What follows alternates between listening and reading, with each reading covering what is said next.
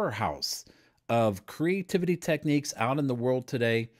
And you'll find this technique extremely powerful in many situations, not all, but in many situations because of its unique ability to create so many great innovative ideas. But I have to warn you, this technique of all the 5 techniques of the SIT method is probably the hardest one to learn. So it's going to take time and a little bit of practice. And just when you think you have this technique down, you're going to find that it takes practice to continue to understand it and apply it correctly. So let's go through and learn what this technique is all about. Well, let me start with a question. Take a look at these items and tell me, what do they have in common? Well, up here in the upper left corner, you have a traffic light, but this is the kind of traffic light that changes from red to green when a car pulls up to it. Next to that in the upper right is the product known as transition sunglasses.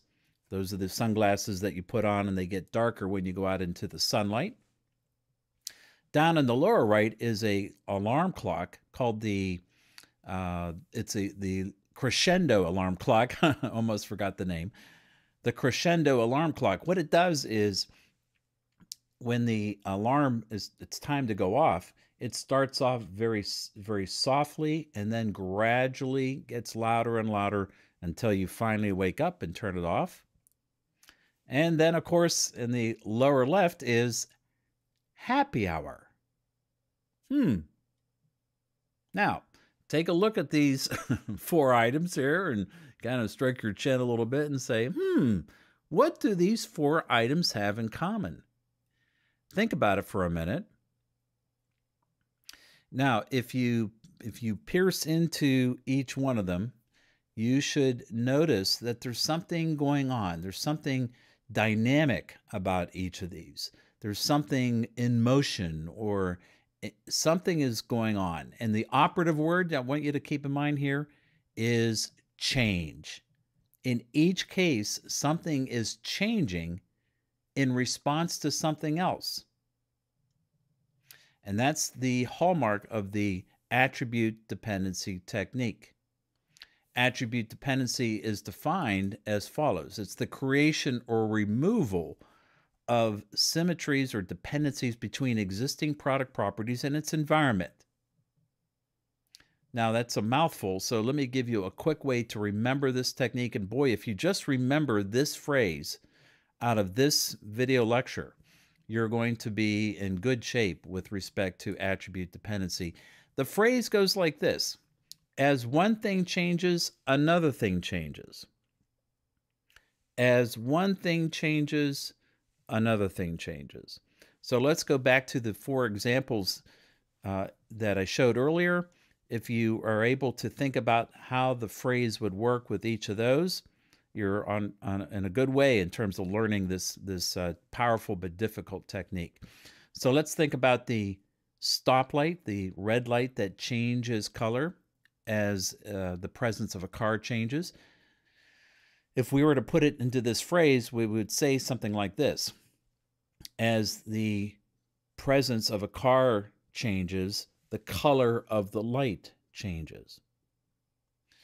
With the product called transition sunglasses, as the light outside gets bright, the lens gets dark.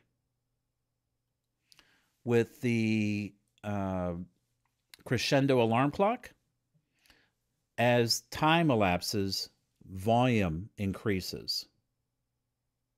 And then finally, happy hour. Well, happy hour, if you don't know, happy hour is that time when you go into a bar and they offer beverages at a lower price, usually between the hours of 5 and 6 o'clock, for those people that know about bars.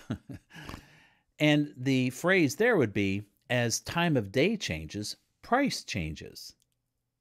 Okay, so remember this phrase. Let's go and learn how to do attribute dependency. Now, the first thing to learn, of course, are the steps of the technique, so follow along with me here. First thing you want to do is list internal and external variables. or another word for that variables is attributes. List the internal and external variables or attributes. And right away, you should notice that that's a little bit different than the other 4 techniques of the SIT method because they deal with components. I'll talk about that change in just a minute. Now, step 2 is important. You randomly create pairs of variables. And what you're going to do is you're going to create pairs of internal and internal variables, or pairings of internal and external variables, and I'll explain the difference between internal and external in just a minute. When you create that pairing, that becomes, that dependency then becomes the virtual product. You got to visualize that. And that's a good place to use the phrase, as one thing changes, another thing changes. And with that virtual product, you ask yourself the 2 questions conforming to function follows form. The first question is, should we do it? Excuse me. What would be the benefit if we did it this way? Who would use it if it changed in this way? If you find a benefit, then you go to the second question, which is, can we do it? Can we actually make this thing? Do we have the know-how? And of course, you allow yourself some modifications and tweaks to make the idea a little bit stronger. Now, let me point out, first of all, the important difference between components and attributes or variables. What do we mean by attributes? Attributes of a component describe the component in terms of its properties, things like its color or its weight or its material, anything that describes the properties or characteristics of the component. So think of components as the physical thing. Attributes are the things that describe that physical thing. And look at this example of a common ink pen. The components of an ink pen would be the barrel, the tip, the cartridge, the clip-on thing that goes into your pocket. But the attributes would be those things that describe like the color of the barrel, the length, the type of material, the shape of the tip, and so on. This is the single hardest part I find with my students and my corporate students who are learning this technique. This is what they find difficult. This is what they get confused, the difference between attributes and components. And the second distinction I want to make you aware of is this. You also have to know the difference between internal and now external attributes. What do we mean by that? Well, an internal attribute is what you control as the manufacturer. So you control the color of the ink pen. You control the shape, the length. Those are internal attributes. External attributes are outside of your control, but directly around in the closed world of that product or service. And again, this works with products or services or processes. So with an ink pen, like we saw before, an external attribute would be, let's say, the use of the pen. Is it being used for taking notes in class, for example?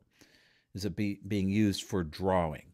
The size of the person's hand, the time of day, the location of the person, the type of material they're writing on. Those are things that you don't control, but they're very germane to the use of that product. They're in direct contact or immediately around. And this is why attribute dependency, it gets a little bit abstract. So you have to follow along here and don't get lost with this nuance between internal and external components. Now we're going to look at some examples and then we're going to see how this is done in practice. Here's an example. Let's look at a good old-fashioned dog bowl. And if you start the process of attribute dependency, you should recall that we make 2 lists. So we would make a list of the First, the internal attributes. And so here's a typical dog bowl, and the attributes of it are the shape, right? It's round, but that's just round is not the shape. It's we put the shape of the dog bowl. We put the size, how deep it is, how much it weighs. The height of the dog bowl could vary. The material, maybe any labels that are written on it. And then, of course, there are others. There are lots of attributes of this thing, but these are the main ones that we would think about with a dog bowl. Now, let's create the external list. And I want you to think about what are the things that come in direct contact or are immediately associated or around this thing called the dog bowl. Well, of course, you have a dog like the one you see here. This dog is not something I found online. This is my grandpuppy. His name is Griffin. And so a external attribute of the dog bowl would be the type of dog, perhaps the personality of the dog, maybe the number of other pets, dogs and cats that are in the home or wherever this is being used, how hungry the animal is, the type of food that's being put into the bowl, the location. It could be the location in a country or a location in the home. And you always want to include time on your attribute list. Time, and it can be on either one, your internal or external. Time is an attribute of all situations. Time affects us in several ways. You have time of day, you have elapsed time, you have seasonality, things like that. So always put time on there.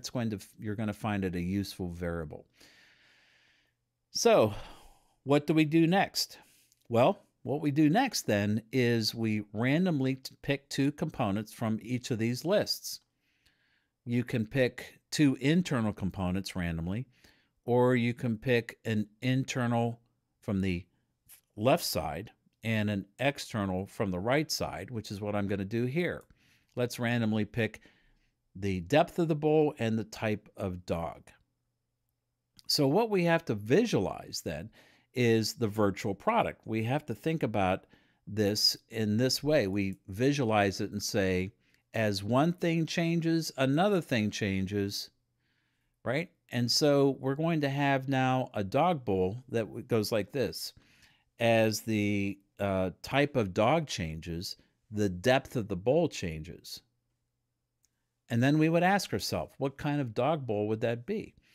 Well, if you've got a very big dog, it drinks a lot and has maybe a big long snout, that depth of that bowl should be deeper than, say, for a small dog with a sort of a pug nose.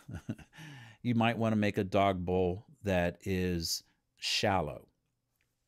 Now, as it turns out, if you go out into Google or another search engine, you'll find there are a lot of innovative dog bowls out there. I showed you a simple stainless steel one, but here are some of the things I found out on the internet, all of which, by the way, demonstrate the attribute dependency pattern. So, for example, in the upper left there, that is a dog bowl that releases food depending on the time of day. Here's a good example of how time can impact your attribute dependency. And so the phrase would sound like, as the time of day changes, the amount of food changes. And this thing very cleverly dispenses food out on the right time of day. Right next to it, that blue bowl that's sort of in a spiral shape, this has a way to control how fast the dog eats. Dogs are food crazy, right? At least my grandpuppy is. And they eat very fast. So this is a clever idea to create a way to slow down the dog. And what happens is the faster they eat, the slower they have to go at each rung of how this dog bowl works. Below that is a little blue, what that is a travel dog bowl. And it collapses, so you can put it in your pocket, And then when you're walking the dog or you're out and about driving around, you expand this thing, fill it with water. And so it is a, as location changes, the size of the dog bowl changes. Next to it is this slanted dog bowl, which I thought was pretty unique. It's another way to break fixedness, right? Dog bowls tend to be level, but why? Why not slant it? Which, by the way, makes it easier for the dog who is coming at it from one direction, right? Instead of having to go down, they can now go into it.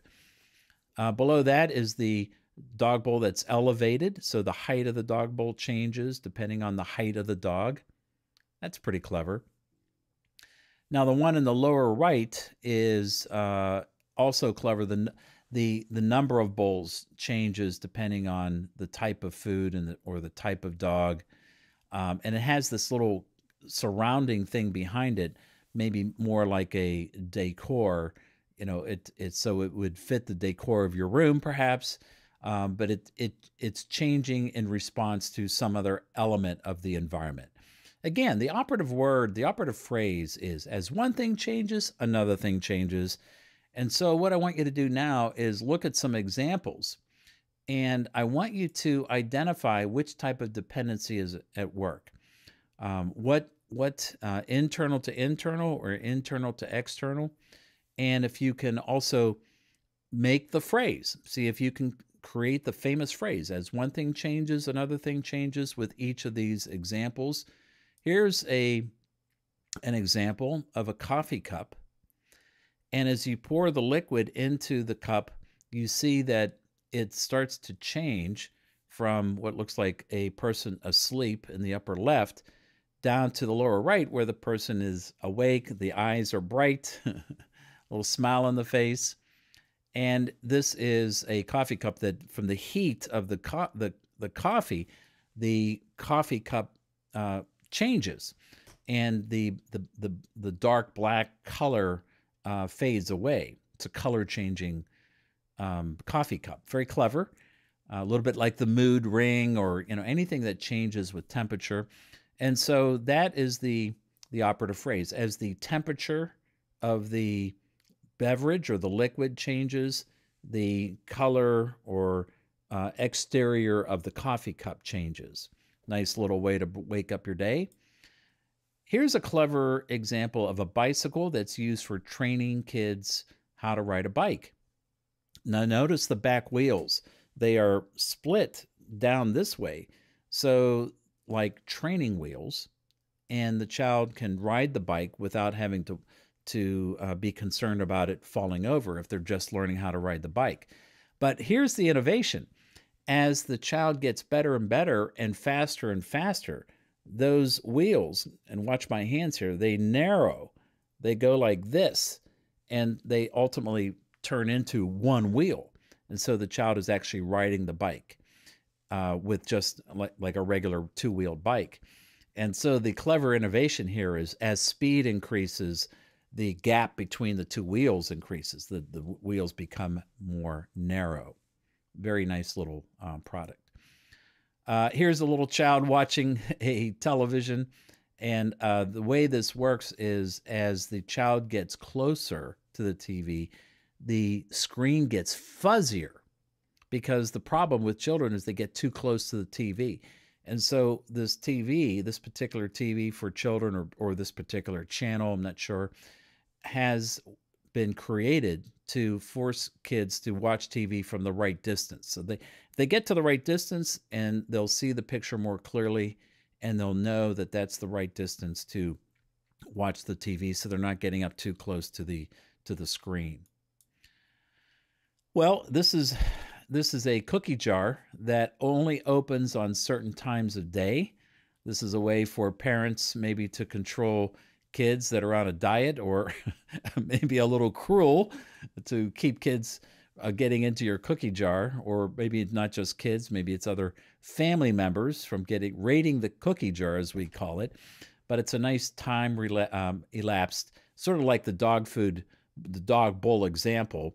This would be the same way. As the time of day changes, the access to the cookie jar changes. And here's another one that is somewhat clever. This is a a dispenser of paper towels. Notice the color of the paper towels are green to sensitize you to more environmental awareness.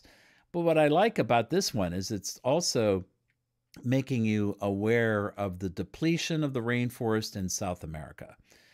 And it's a very clever way that as people take more, it visually starts to represent the depletion of rainforest resources and trees in that environment. And it makes people more aware of the problem of how we are depleting resources in this world of ours.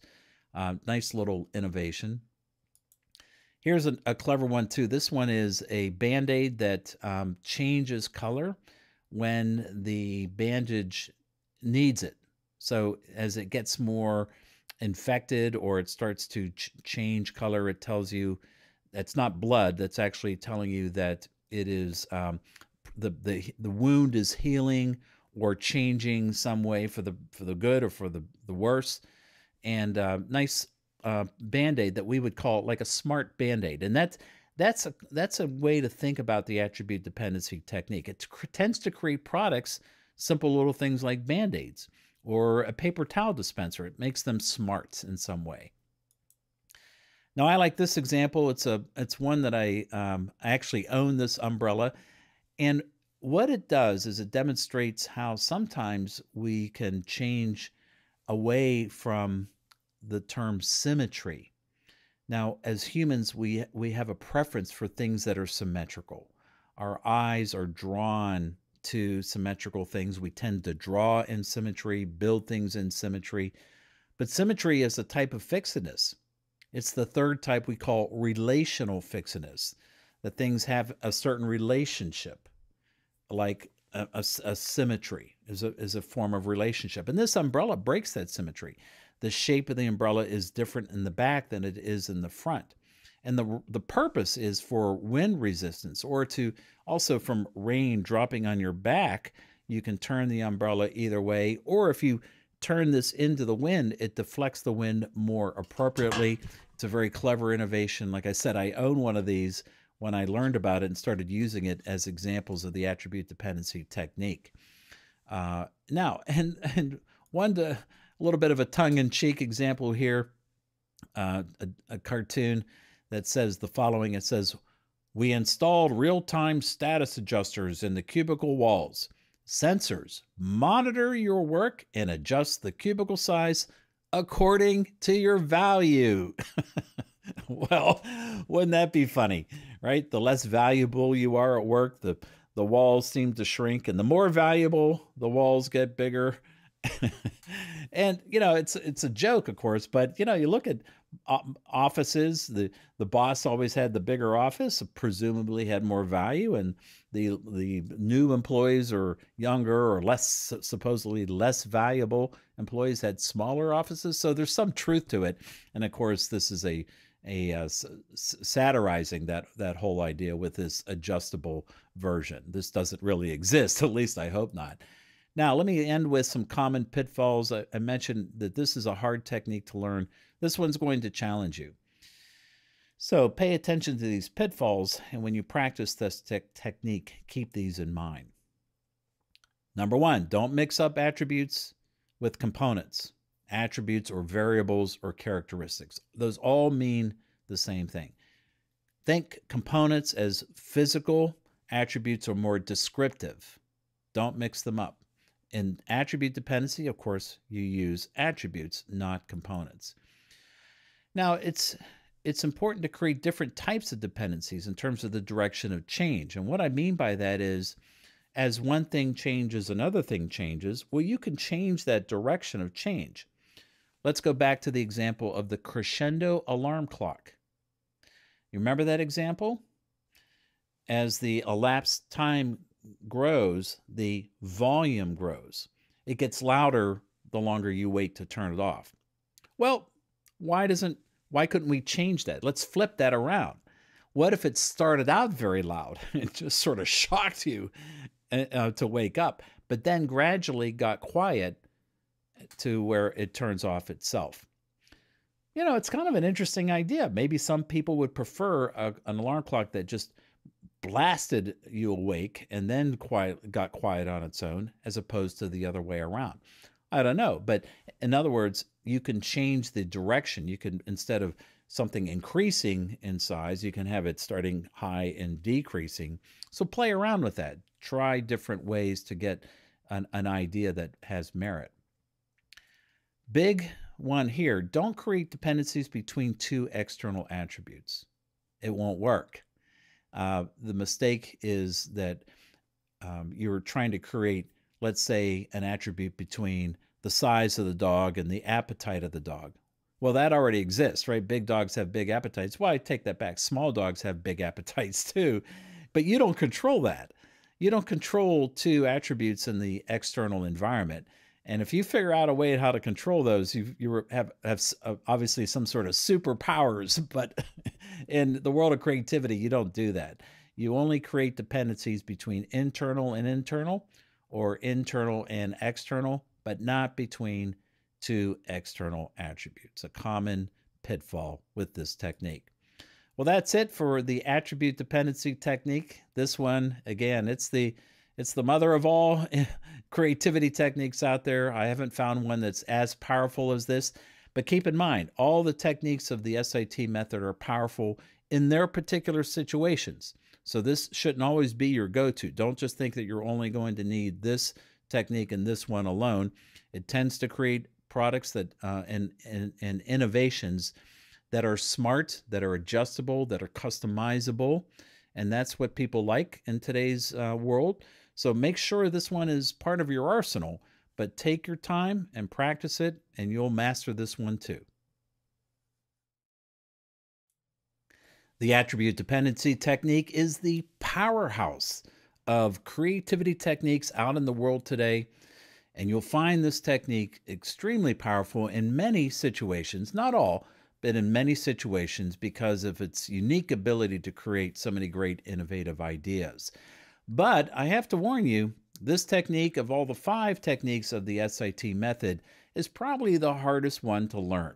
So it's going to take time and a little bit of practice. And just when you think you have this technique down, you're going to find that it takes practice to continue to understand it and apply it correctly. So let's go through and learn what this technique is all about. Well, let me start with a question.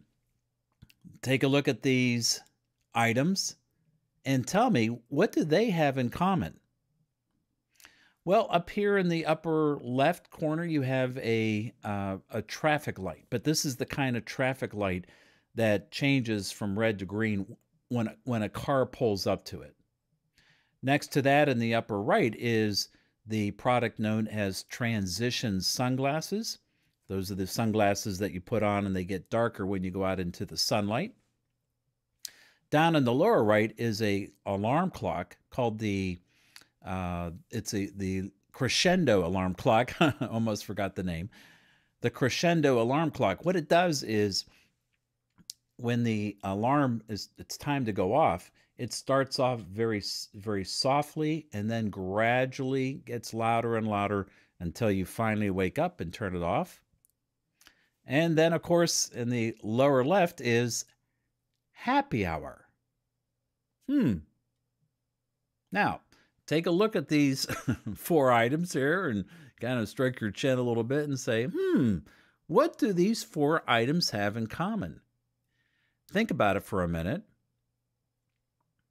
Now, if you pierce into each one of them, you should notice that there's something going on. There's something dynamic about each of these. There's something in motion, or something is going on. And the operative word I want you to keep in mind here is change. In each case, something is changing in response to something else. And that's the hallmark of the attribute dependency technique. Attribute dependency is defined as follows. It's the creation or removal of symmetries or dependencies between existing product properties and its environment. Now, that's a mouthful, so let me give you a quick way to remember this technique. And boy, if you just remember this phrase out of this video lecture, you're going to be in good shape with respect to attribute dependency.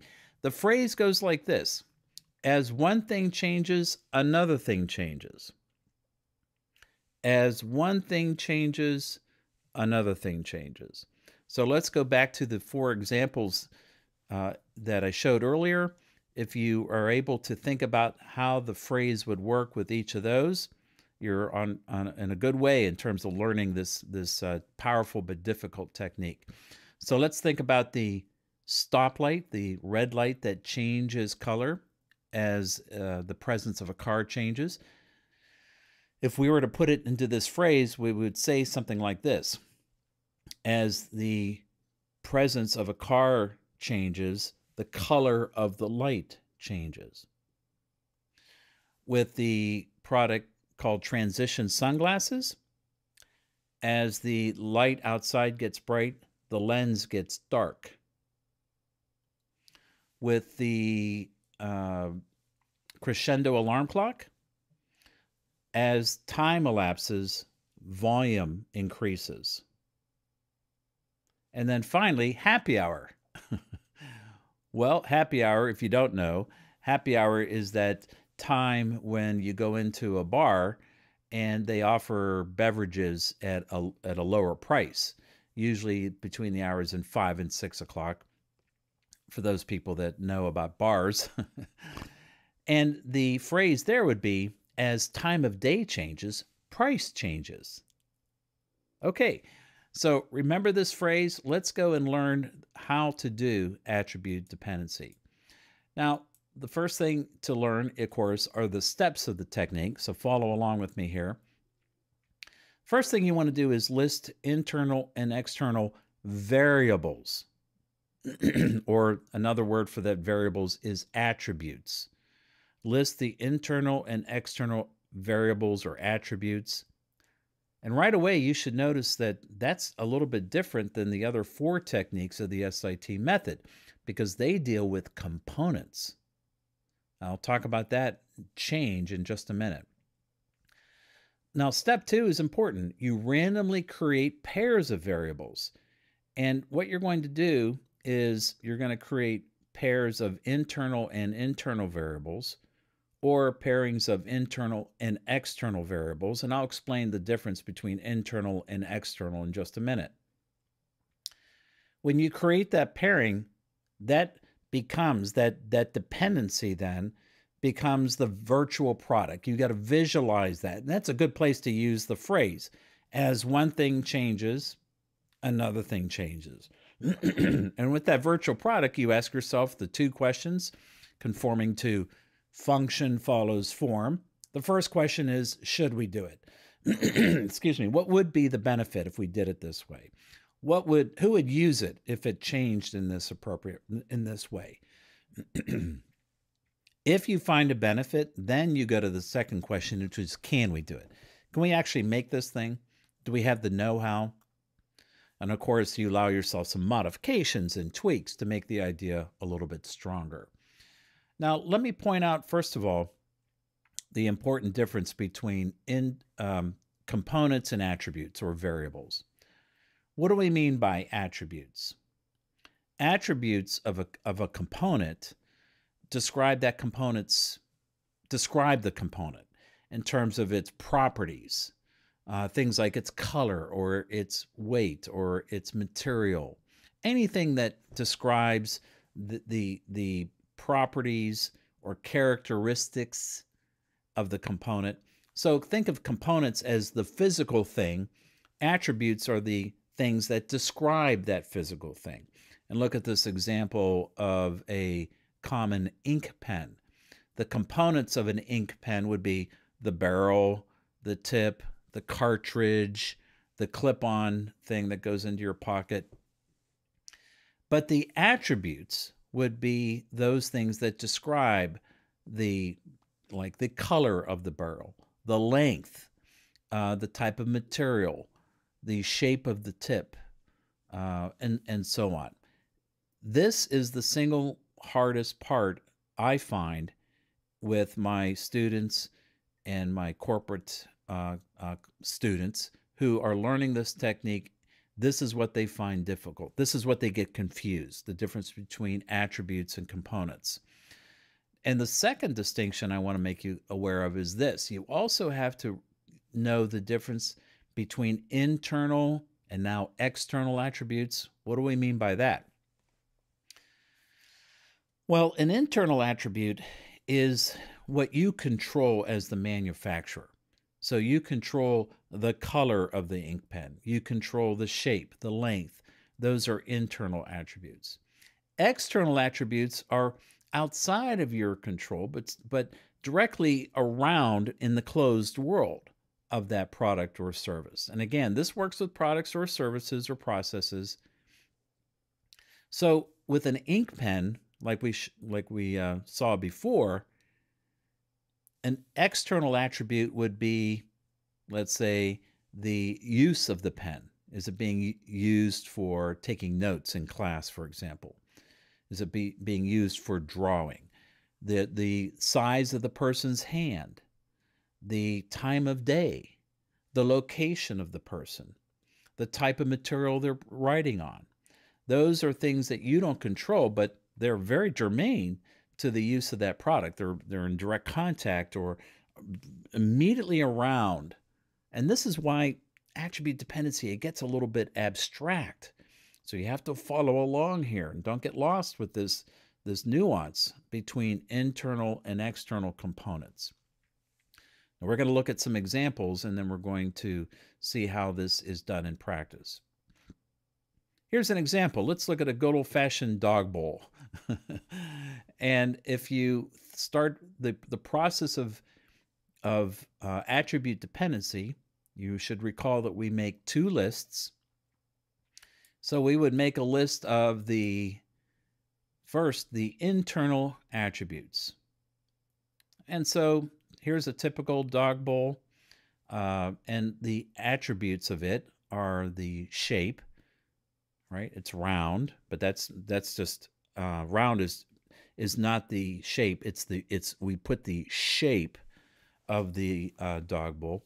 We put the size, how deep it is, how much it weighs. The height of the dog bowl could vary.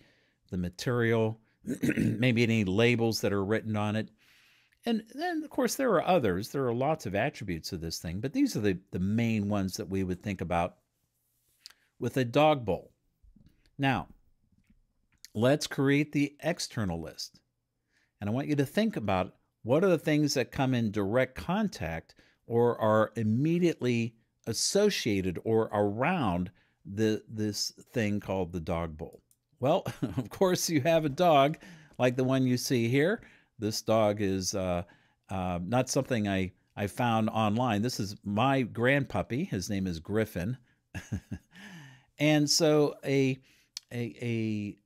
external attribute of the dog bowl would be the type of dog, perhaps the personality of the dog, maybe the number of other pets, dogs and cats that are in the home or wherever this is being used, how hungry the animal is, the type of food that's being put into the bowl, the location. It could be the location in a country or a location in the home. And you always want to include time on your attribute list. Time, and it can be on either one, your internal or external. Time is an attribute of all situations. Time affects us in several ways. You have time of day, you have elapsed time, you have seasonality, things like that. So always put time on there. You're going to find it a useful variable. So what do we do next? Well, what we do next then is we randomly pick two components from each of these lists. You can pick two internal components randomly, or you can pick an internal from the left side and an external from the right side, which is what I'm going to do here. Let's randomly pick the depth of the bowl and the type of dog. So what we have to visualize then is the virtual product. We have to think about this in this way. We visualize it and say, as one thing changes, another thing changes, right? And so we're going to have now a dog bowl that goes like this. As the type of dog changes, the depth of the bowl changes. And then we would ask ourselves, what kind of dog bowl would that be?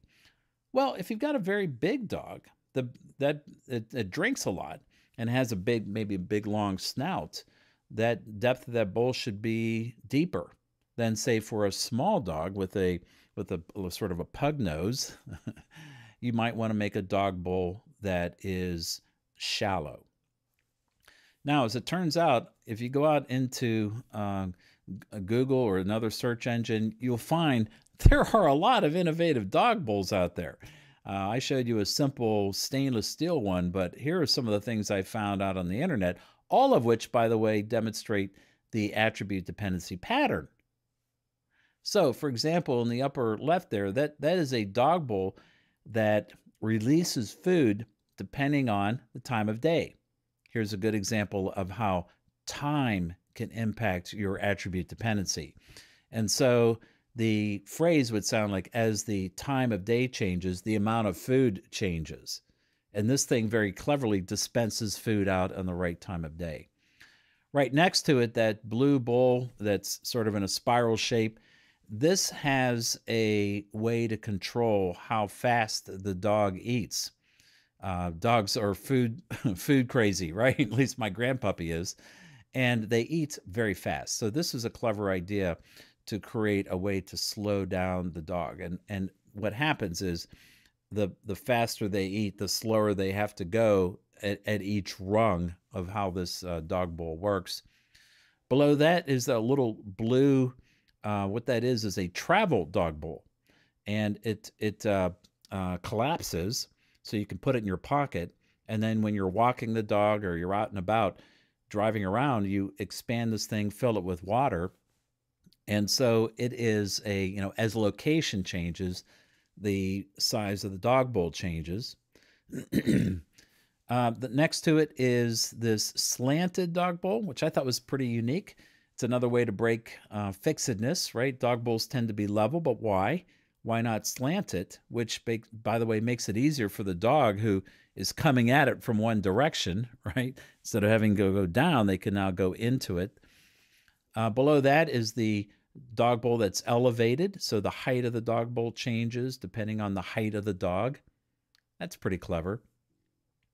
Now, the one in the lower right is also clever. The number of bowls changes depending on the type of food or the type of dog. And it has this little surrounding thing behind it, maybe more like a decor. So it would fit the decor of your room, perhaps, but it's changing in response to some other element of the environment. Again, the operative phrase is, as one thing changes, another thing changes. And so what I want you to do now is look at some examples, and I want you to identify which type of dependency is at work. What internal to internal or internal to external, and if you can also make the phrase, see if you can create the famous phrase, as one thing changes, another thing changes, with each of these examples.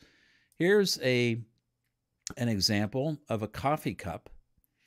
And as you pour the liquid into the cup, you see that it starts to change from what looks like a person asleep in the upper left down to the lower right, where the person is awake, the eyes are bright, a little smile on the face. And this is a coffee cup that, from the heat of the coffee, the coffee cup changes, and the dark black color fades away. It's a color changing coffee cup. Very clever. A little bit like the mood ring, or anything that changes with temperature. And so that is the operative phrase. As the temperature of the beverage or the liquid changes, the color or exterior of the coffee cup changes. Nice little way to wake up your day. Here's a clever example of a bicycle that's used for training kids how to ride a bike. Now, notice the back wheels. They are split down this way. So, like training wheels, and the child can ride the bike without having to be concerned about it falling over if they're just learning how to ride the bike. But here's the innovation. As the child gets better and faster, those wheels, and watch my hands here, they narrow. They go like this, and they ultimately turn into one wheel. And so the child is actually riding the bike with just like a regular two-wheeled bike. And so the clever innovation here is as speed increases, the gap between the two wheels increases. The wheels become more narrow. Very nice little product. Here's a little child watching a television. And the way this works is as the child gets closer to the TV, the screen gets fuzzier, because the problem with children is they get too close to the TV. And so this TV, this particular TV for children, or this particular channel, I'm not sure, has been created to force kids to watch TV from the right distance. So they get to the right distance, and they'll see the picture more clearly, and they'll know that that's the right distance to watch the TV, so they're not getting up too close to the screen. Well, this is a cookie jar that only opens on certain times of day. This is a way for parents maybe to control kids that are on a diet, or maybe a little cruel to keep kids getting into your cookie jar, or maybe it's not just kids, maybe it's other family members from raiding the cookie jar, as we call it. But it's a nice time elapsed, sort of like the dog bowl example. This would be the same way. As the time of day changes, the access to the cookie jar changes. And here's another one that is somewhat clever. This is a dispenser of paper towels. Notice the color of the paper towels are green to sensitize you to more environmental awareness. But what I like about this one is it's also making you aware of the depletion of the rainforest in South America.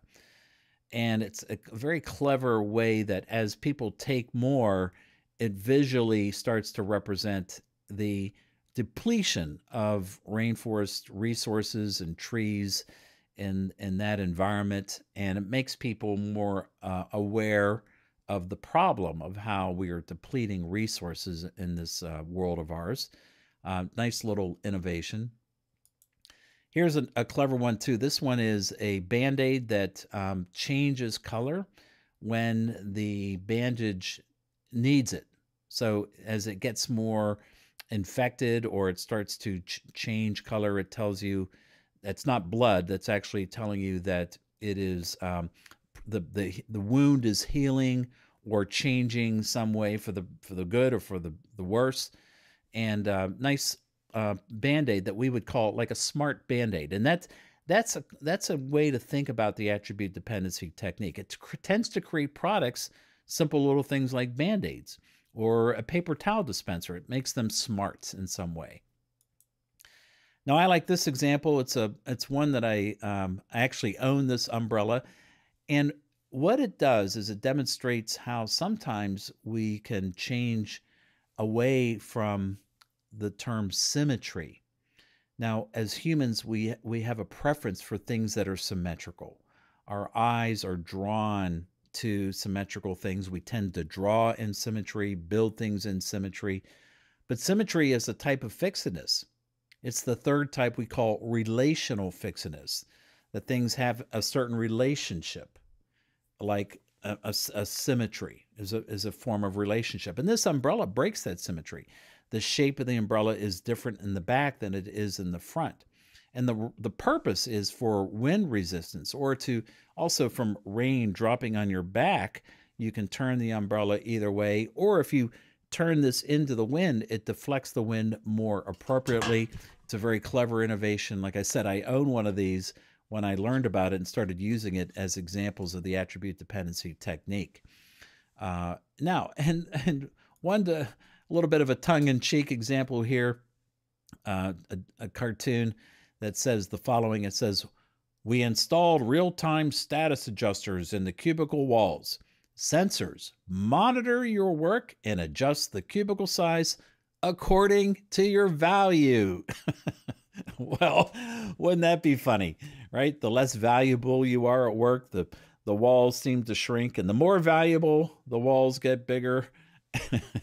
And it's a joke, of course, but you look at offices. The boss always had the bigger office, presumably had more value, and the new employees or younger or less supposedly less valuable employees had smaller offices. So there's some truth to it, and of course, this is satirizing that whole idea with this adjustable version. This doesn't really exist, at least I hope not.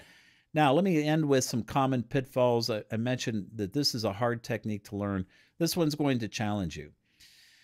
So pay attention to these pitfalls, and when you practice this technique, keep these in mind.